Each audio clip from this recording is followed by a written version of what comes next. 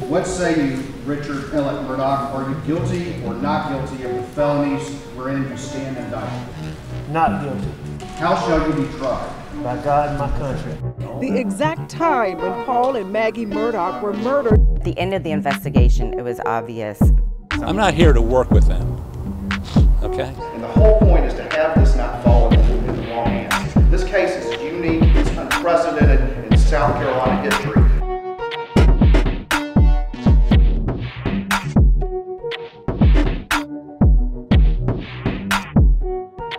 We were grateful for that sentence. As Emily Limehouse pointed out in the courtroom, the judge is allowed to stack sentences. It's not particularly common, but we do think it was warranted in this case. He stated his reasons in open court, which are really hard to disagree with. How much of that 40 years will he have to do? I don't know for sure. If he'll do any in federal court, it all depends on what happens to the murder convictions, obviously. Welcome to Unsolved South Carolina, the Murdaughs, Murders, Money, and Mystery. We are here to talk about Alex Murdaugh's federal sentencing, which just happened in the past week. I am here with, of course, our exclusive legal analyst, Charlie Condon, our South Carolina's former Attorney General. We're also here with Tripp and myself, Ann Emerson. And thank you so much for joining us. We wanted to, of course, this has been a monumental sentencing, really, because the whole idea of the federal sentencing, from the way we understand it, was a backstop to any chance that Alex Murdaugh would ever walk a free man again. Charlie and I were both at the sentencing. Drew was hearing about it as it was happening. It was an extraordinary day again, because there was so much at stake in a way, because everyone has sort of been living under this, can I call it a fear, that one day that Alex Murdaugh could get out because these convictions could get overturned. And when I say fear, that's coming, of course, from the prosecution, and not from his side of the table. No. So what did you think, Charlie, when at this federal sentencing? Was it what you were expecting? Yes and no. I mean, the yes in terms of how you set the stage, what was at stake, but I did not expect. The government asked for a 30-year sentence, and it seemed to me that Judge Gergel, since he gave notice that he was asking for what's called a variance from the sentencing guidelines, that he was gonna be strict. But I was really surprised the government asked for 30, and for had the sentencing authority, the federal judge, to say, no, let's throw another 10 years on top of that. And he compared the case to Bernie Madoff's case, which I think is an apt analogy, but that surprised me. That was that strict of a sentence. And I think that's, I venture to say, that's going to be the strictest white-collar crime sentence in the history of South Carolina, I'm thinking. Did he give any insights during the sentencing as to his reasoning or what he was?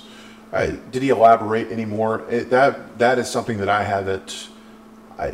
There's the ability to read between the lines, but not being in there, and not, and of course, the federal court not having cameras. What was his rationale? Well, you love this interchange, because the defense attorney Griffin went through what he thought were comparable white-collar crimes. Mm-hmm. The recent sentencing of freedmen up in, I guess, New York City. He listed 2 or 3 others. He said these ranges are 15, 20 years, that's what we're asking for. And Judge Gergel interrupted him and said, leave one out. And the one he left out was Bernie Madoff's sentencing. And then he went through a long discussion about his colleague on the federal bench. Went through how serious that crime was, and therefore that's how he got, I think it was 144 years. Yeah, it's upwards of 140 years. So he actually made a little bit of quip at one point in the sentencing, saying, I guess in a way I'm lenient, because I'm comparing that to Bernie Madoff. I'm not giving him 140 years or so. I'm giving him 40 years. So that was the discussion. It was quite the back and forth, and it was dramatic, I would say. Well, it was, and it was also, one thing Gergel said, I had written it down, that, the list of, when he was sentencing Alex Murdaugh, he said, the list of thefts included your remarkable combination of extremely vulnerable paraplegic, motherless children, grieving widowers. Access to these funds was made in a position of trust as an attorney for people who put faith in the defendant. This was reprehensible conduct and deserves serious sanctions. So Gergel knew where he was going with this, right? He knew where he was going with this when he got there. There's no way this language just showed up in the, am I right? No, I would agree with that. And you know, he was a classmate of mine at Duke Law School. Judge Gergel was really intelligent. And I did notice that he had, you could say 4 or 5 pages that he read from when he sentenced. So I'm assuming he had his law clerks busy. He was busy preparing. And I'm assuming also that nothing at the hearing changed his mind where he was headed with this, with a really, really strict sentence. And he also sent a real message to attorneys. I mean, that I think has been underreported. He made a big point of saying that he felt he had a responsibility to other lawyers in South Carolina and indeed the country to let them know that if you entertain any such behavior as this former lawyer went through, that you're going to get such a sentence and should get such a sentence. So he wanted to use the word general deterrence. And so in sentencing theory, you have this specific deterrence where you're specifically deterring the person that you're sentencing, which in this case would be defendant Murdaugh. But there's also this general deterrence where on top of him, you want to deter others. And he relied very heavily on general deterrence of lawyers in particular for his very strict sentence. Well, and it takes me to that the planning behind this as well. We knew that he had filed an upward variance before we even got there. There was a lot of filings. There was a flurry of activity going on right before this federal sentencing. Yeah, that was fascinating to me too because this gets a little bit complicated, but how this got mooted was so interesting because before the sentencing hearing started, they were in chambers. Very punctual judge, 10 o'clock. Well, no show at 10 o'clock. Everyone was in chambers. They came out about 20 minutes later. I think I looked at the clock, and I want to say it was about 16 minutes later. 16 minutes. They were in there. So obviously the that's discussion. a long time. Long time, because obviously what had happened, we set the stage here, is that the government filed a motion to hold the defendant in breach of the plea agreement for flunking polygraphs. And the defense was objecting to that. And the reason that was important because the plea agreement had the sentence running concurrently, that is at the same time and not consecutively. And so the defense wanted it to be concurrent. So Judge Gergel came out, and it's pretty obvious to me in chambers that he said, I'm going to sentence him concurrently. So there's no need to worry about the plea agreement being breached or not. And he later made a comment he didn't give much stock to polygraphs anyway. So that had been mooted. And so the defense got up, which was surprising as well. Talk about surprises, and withdrew their motion to counter the government's motion to hold a breach because it had been mooted, so to speak. Wasn't important. And so that shortened, I anticipated the hearing going for a pretty long time, 3 hours. Yeah. Since that was all important. So we had that off the table. So at the beginning you thought, well, he's going to run it concurrently. Maybe it's not going to be that long of a sentence, and maybe the defense would get what they wanted. Oh no, au contraire.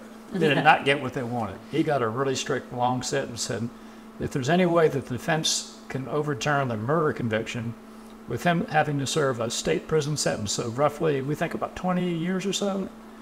Yes. Right now we're looking at, well, he got sentenced to 27 years in state prison for stealing the $12 million over 10 years. The plea deal reduced that to 22 crimes. 101. Right, and I think financial crimes. Right. Got that down. So it was like 22 is what we were talking about. Right. And so the question, I guess, for Murdaugh was, okay, well, if you're going to run it concurrent, then that's not bad. Like, I can probably still walk out. Yeah, no net time added. Right. Except that it's 40. Yeah, it's 40. So he gets gets in the federal system. He can get some good time off. I think it's 50-something days per year or so. Anyway you look at this, he's going to be in prison unless he's unless he gets to his late 90s, he's in prison. So that's okay. So I wanted to talk to his defense about that because I wanted to understand where they were coming in with that. Yeah, what's the hope? Like, where's the light at the end of the tunnel for Alex Murdaugh at this point from the defense's standpoint? Well, I guess there's the First Step Act, which would, in essence, lower the time again. The federal prosecutors, are seeing that some of their cases, some of these convictions are getting lessened considerably. But the trick here is, where does he spend his time? And right now he spends his time in state, and then those extra 20 years, right? Then those 20 years may be eligible for this First Step Act, where they, on good behavior and everything, would maybe lessen it. So that was the hope.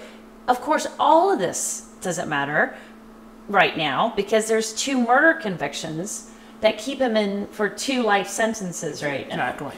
So that is their first major hurdle, is they've got to appeal this conviction for the double murders. And from what I understand, that will be happening in the next week. I see. They're going to have to go ahead and appeal that. Is there any point in appealing the federal, like appealing federally? I mean, you're allowed to, but I didn't see any grounds of, given the long dissertation that Judge Gergel had, like 5 pages, and he made all sorts of findings and rulings. I think that's going to be a bulletproof sentence.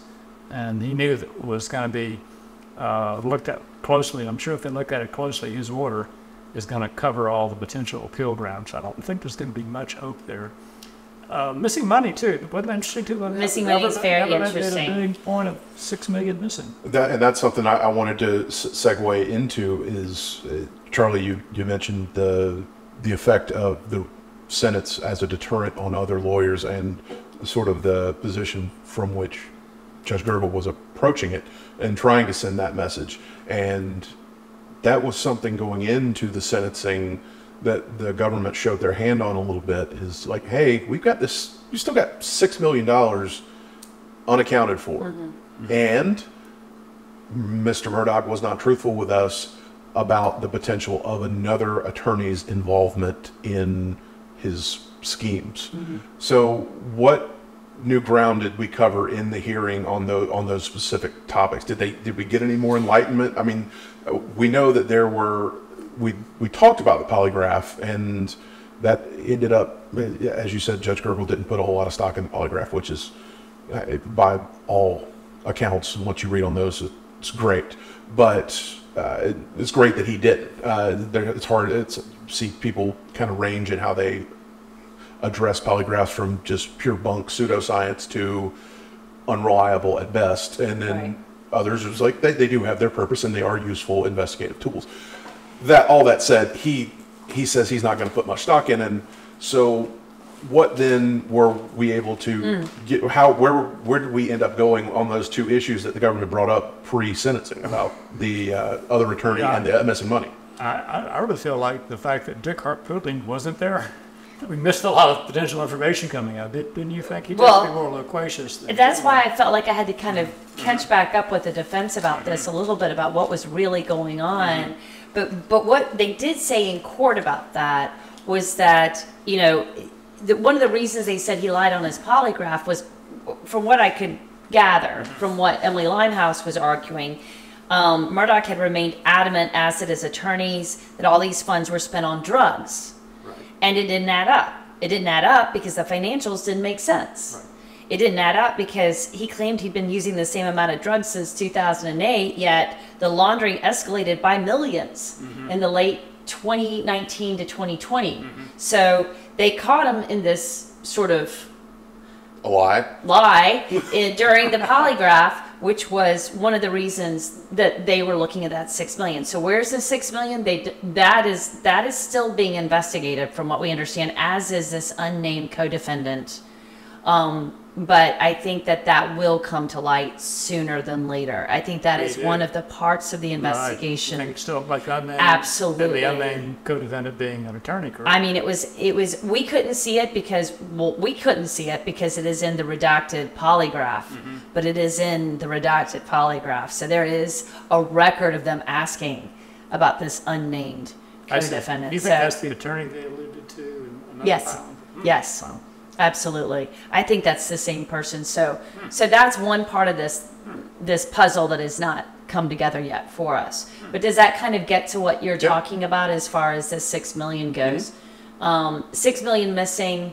He talked about it again. Murdaugh, when he got an opportunity to speak too, talked about how he became the worst thing that he always hated about other people, which is a hypocrite.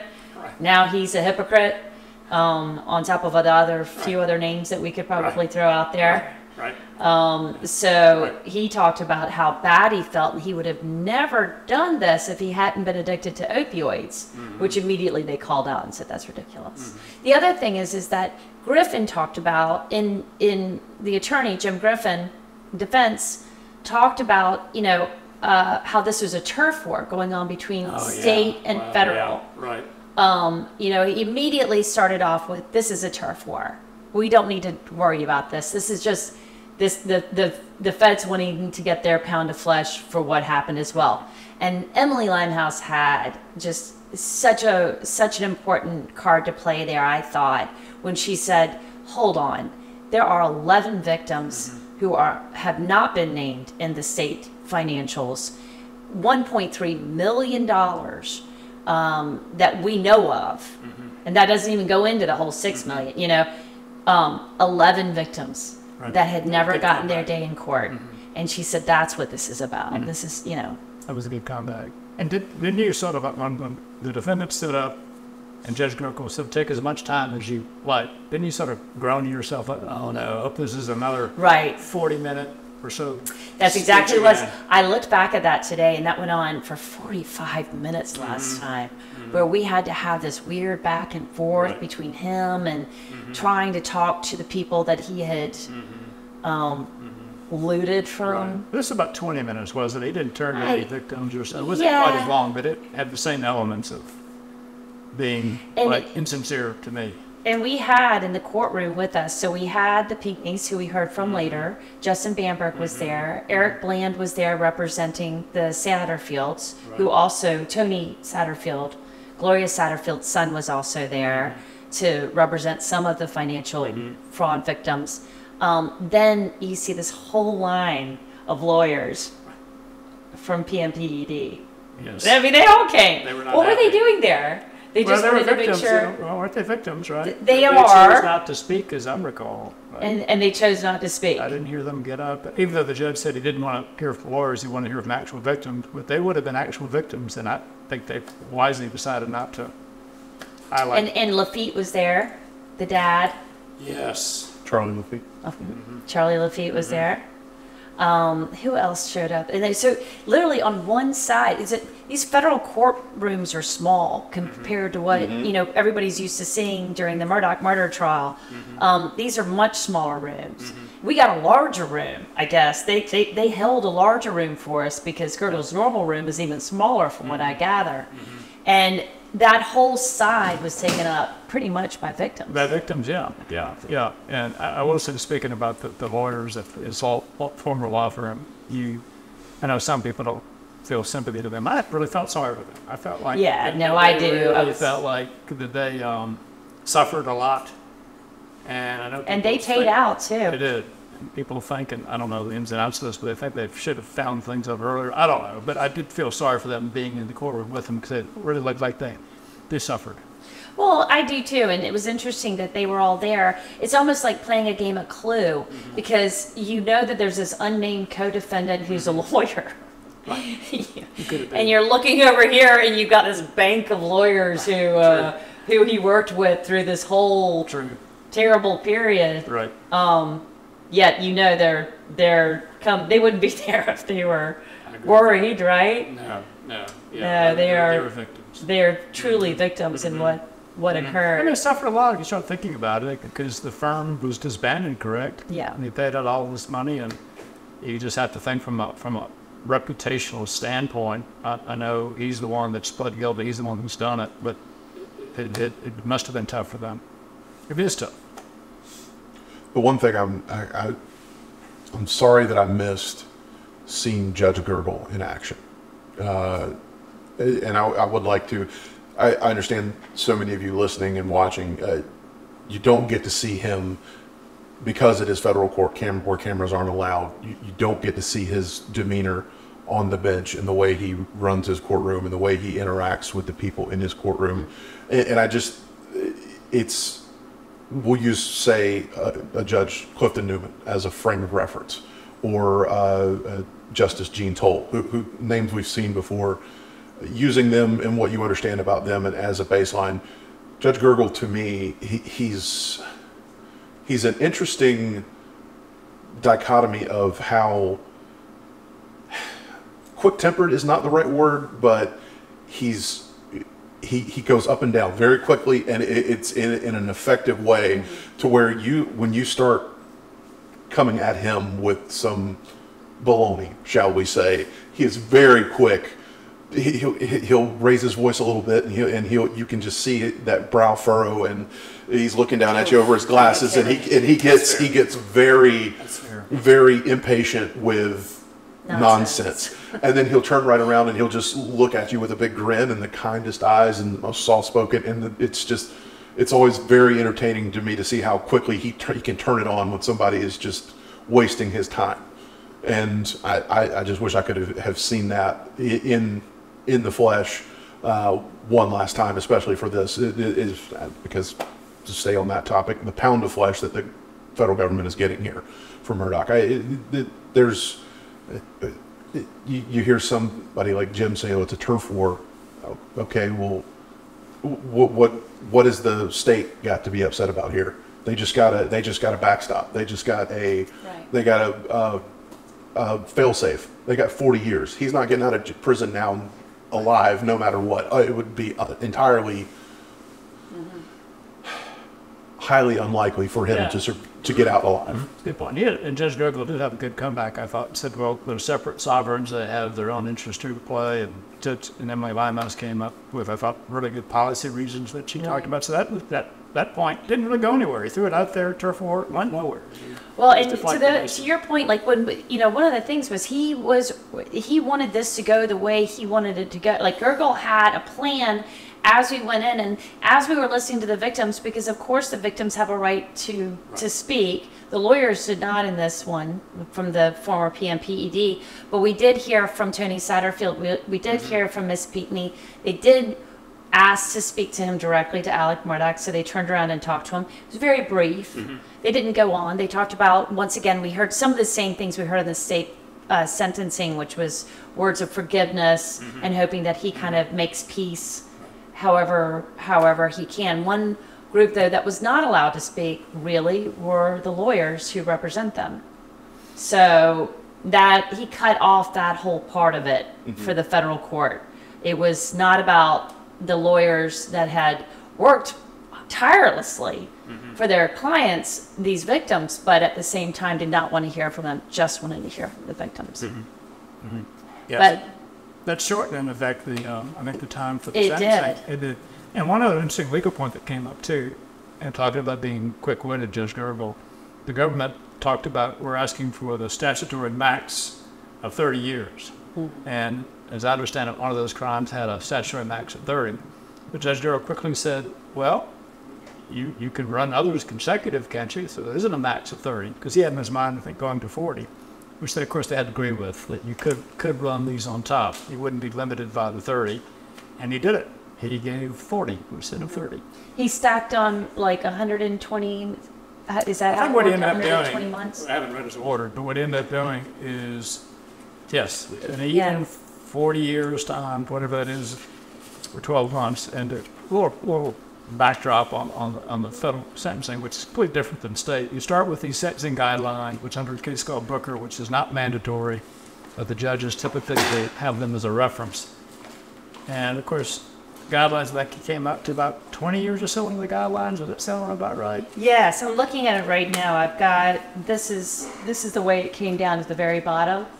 So it was 360 months for conspiracy to commit wire fraud and bank fraud, 2 counts of wire fraud affecting a financial, which is all running concurrently, 240 months for conspiracy to commit wire fraud, and then 120 months for 14 counts of money laundering to run concurrently to each other, consecutive to the 360 and 240 months sentence. And of course, you can't, if you plead to one crime and the statutory max is 5 years, even if the guidelines says 6, of course, you can't go to 6. You limit it to 5. Right. So he made the point that, oh no, I go much above 30, and he did it. And he went, again, it's called a variance. You know, there's something called downward departures that are in the sentencing guidelines. There's a specific thing that you can do. A variance is just a general way to get above the guidelines that's not listed in the sentencing guidelines handbook, so to speak. So let them know ahead of time. I'm looking at a variance. And boy, did he vary. It's almost like a double, I believe. Yeah. So strict sales. If I'm doing my very rudimentary math correctly, it will, in essence, add an additional 12 years to his state sentence. His state sentence was 27, 85% parole eligibility. That's 22. 40, 85% of 40 is somewhere. So he's 34. looking at about 34 years.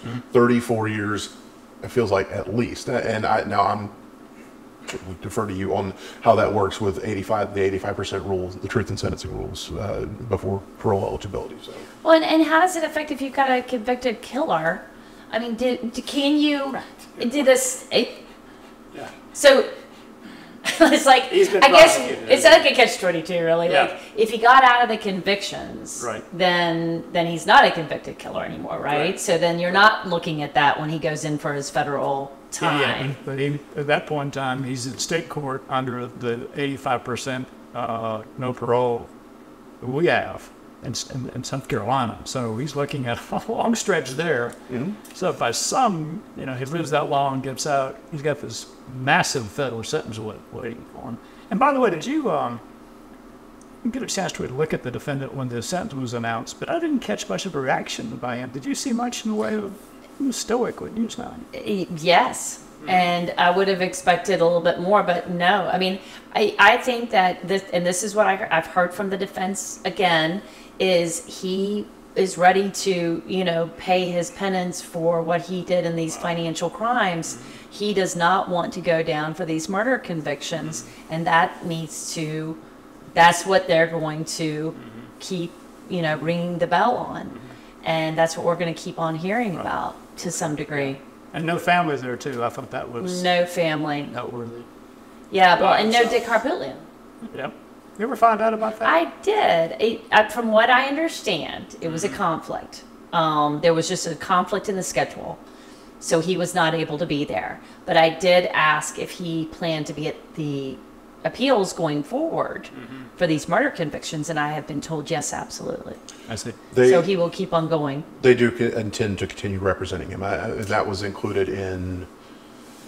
There was a filing. So one of the lingering leftover unresolved things that's still happening is there are there's at least one outstanding civil case in the federal jurisdiction with the Nautilus Insurance that is still being litigated. And last week, after the sentencing, Murdaugh's attorneys Griffin and Harpootlian filed a default in that case. They're saying he's going to be in prison forever, and we have no means of recovering any of the money. He has no means of gaining an income, and we're not going to be able to pay any judgment in this, so just find us in default. But they did say in that filing that they will continue to represent him and continue to answer whatever is needed to be answered. So, yeah. Also, isn't Jim Griffin the one with the federal experience? So I guess that kind of makes sense. If you can't reasonably expect them to both be there every single time, and I feel like that's not the first time we've had a hearing where I think there was one. Is that right? There's been other hearings. Well, it was just that this one was like so big, final. Yeah, so big. I mean, this is the one where you just they lock the door and throw away the key, and I'm like, hold on, where is everybody? Did they all show up too? Well, they just went in there for like an arraignment. I remember that. They did. No, at the last one that we were in federal court, they had back in September. Yeah, Dick was there. So I was surprised, but I did ask, and I was told it was just merely a conflict, and that would be not the case going forward with the appeal. They said they would be able to get there. But yeah, it is also, I do think it is also partly, and what is Gergel and Harpootlian's relationship? I mean, the last time it was awful, right? I don't think it went that great. No, I wasn't there, really. Did it go that well? It doesn't stick out to me as being particularly bad or good one way or the other. So that doesn't mean anything. This was the first Murdaugh hearing I didn't attend personally in 3 years. Yeah. So, yeah. And So you and Dick were where? Wait a minute. You and Dick were both absent. For all of those conspiracy theories out there, Drew, Tripp, and Dick Harpootlian missed the same Murdaugh hearing. So to that note, the last time I saw Dick at the hearing in Columbia back in the retrial hearing. I was talking to him afterward, and I've, like I said, been to as many of these press conferences and court hearings as anybody else. And I'm talking to him afterward, and he goes, "And who are you again? Who are you with?" And I'm like, Exactly. "Okay, so." Somehow I missed you. I don't quite know how that's possible. Just standing head and shoulders above everybody there, and with the hat on. Hat on and half again as wide as the rest of them too. Anyway, yeah. Well, I guess we can, as we're kind of wrapping up here, I can address that a little. As I've already started a new job. I'm here on loan to help out with this. I'm still working with Ann, still based here in Charleston, still around, still going to have my finger on the pulse of the Murdaugh stuff to an extent, but I'm not working for we're based with WCIV ABC News 4 here in Charleston. So I'm not working for News 4 full-time anymore, but I'm still around. Congratulations on the congratulations. I appreciate it. I can't get too much into this just yet, but I'm going to be a producer on a new venture, and I'll be able to talk more about that soon enough. And Charlie, you remember this, and you remember this. You asked me last year about this time, was I going to CrimeCon? And I said I wouldn't be caught dead at CrimeCon. But I'm going to be at CrimeCon this year. So, yeah. So that's coming up. Yeah, CrimeCon coming up in Nashville, coming up in the end of May, the first part of June. So I will be there this year, and we'll have some more information on what I'm doing then. In other words, Drew will still have his finger on the pulse on not only Murdaugh, but plenty of other things going on. Related to crime. More murder and mayhem that happens to be... Crime that may or may not be true. Exactly. Anyway. Exactly. We'll get there. But well, great. Well, yeah, so we've still got a few things hanging out that we're going to have to keep an eye on. We need to see who this unnamed co-defendant is and how that's going to relate to these other crimes. We have a new date of when these crimes, according to the prosecution, started. The feds have said now that it goes back to 2005. Is the federal grand jury was he barely out of law school by then? I mean, it's ridiculous. Is the grand jury still operating the federal grand jury on the murder situation? The federal grand jury? I don't know. I don't know. But I think that they're still... they're certainly still looking. They must be, right? Because they're still looking for that money. And they're not going to stop, because I think they even asked the question, what are you going to do about that money? And they said, well, we need to try, and we didn't even talk about the amount of money that they called for the restitution for these federal victims was upwards of $8.7 million. So $8.7 million, where is that going to come from? And they're hoping that somehow they're going to open the vault somehow and get the $6 million out. I think they truly do believe that that money is missing. They confided in.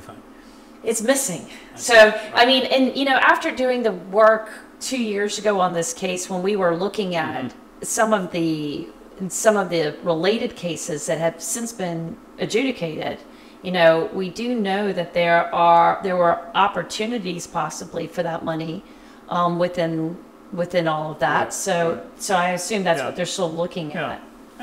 Was that vague enough? I don't want to name any names right now, but you're switching subject a little bit. Becky Hill. Been following that? I was there. That was the last official thing I think attended, was the Becky Hill press conference in Walterboro announcing her resignation. Based on all the information I've gotten and what's public knowledge at this point, I think it's very unlikely that she does not face at least one criminal charge and whether that be a misdemeanor or type of thing where it's just a short term of probation and nothing else. Who knows? But yeah, I was there at the press conference, and they were adamant as she announced her effective immediately resignation from the clerk of court's office that it had nothing at all to do with the two current criminal investigations she's the subject of. One related to the jury tampering, and the two related to abuse of public office for personal gain. If I'm guessing, pure speculation, pure guessing, I'm thinking the abuse of a public office for personal gain is probably the one we may see some movement in. Just because I don't know, it just feels to me like, while SLED still says that it is an active and ongoing investigation for the jury tampering, that feels kind of, I don't know, final. Because of what happened with Justice Toll? Because of what happened with Justice Toll. I don't know. It could be more, but then you've got to have some sort of consensus from these other jurors, and that was the point the whole time, is there was a broad consensus that she didn't do anything to influence their verdict, intentionally or unintentionally. I think that's, I don't know. I'm just reading the room. I have no expertise whatsoever to really speculate on a good reason for that. It just has a little bit of a gut feeling there. So I think because then the other thing you still got is her son is facing a pending grand jury indictment for wiretapping, and we know it to be the case that was done according to what investigators have found. That was done in order to gain information for her. I can't say definitively that she was directing his moves, but she was somehow benefiting from his behaviors. Then it's hard to separate the two. At least in my mind, if you're an investigator, you'd be looking down that avenue pretty intently, gazing down that possibility. But what about the appeals? As far as his appeals go, how do we see this play out? Like, if they reject his appeal on the South Carolina Supreme Court level, they could be back in federal court with that, right? They could be in the U.S. Supreme Court. They made it plain that they're going to try and get in federal court on some sort of federal ground. I don't know. I'm assuming, I have to think that one through, how they would have an effective ground, because it does seem like most of the issues are a matter of state law. Mm-hmm. But I'm assuming they can find some way to get in there. There was an amendment issue, right? Weren't they looking at whether or not his rights were violated but maybe that was because of the jury tampering? Is that what they were sort of looking at? I guess some sort of, that could be the way I just think their best shot's going to be a state court appeal personally, just because of it was unusual, the amount of all the financial stuff that was in the murder case. That's unusual. I'm thinking that's their main grounds.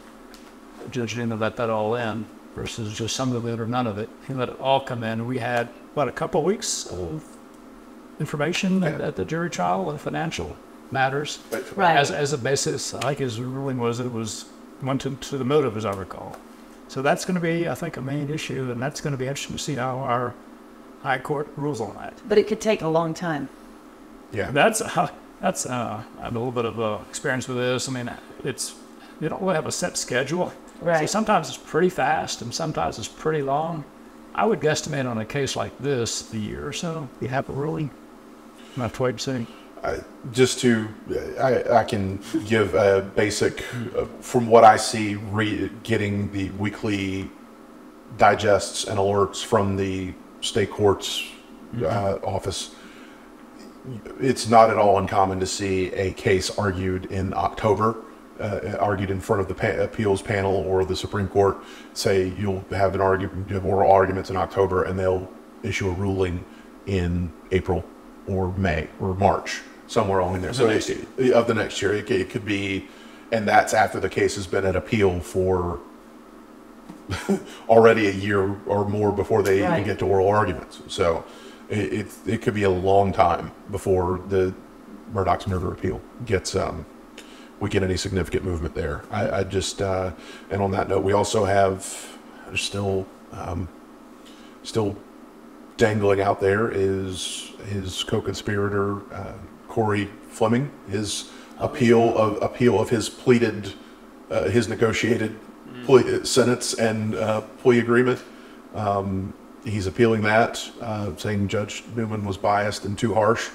And then there's Russell Lafitte, who has not been charged or who's not been tried in state court, but he's still